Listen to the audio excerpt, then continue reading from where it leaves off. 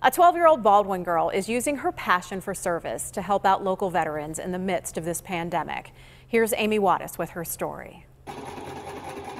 Instead of texting her friends, 12-year-old Avery Kenny spends her days at home sewing masks for local veterans who put themselves at risk by going to the VA hospital in Oakland for life-saving dialysis. I picked the Veterans Hospital because I like helping our troops. On top of that, she loves sewing, a skill Avery learned in the 3rd grade. We couldn't find any elastic, so we decided to use twine. And borrowing her mom's sewing machine to do the job.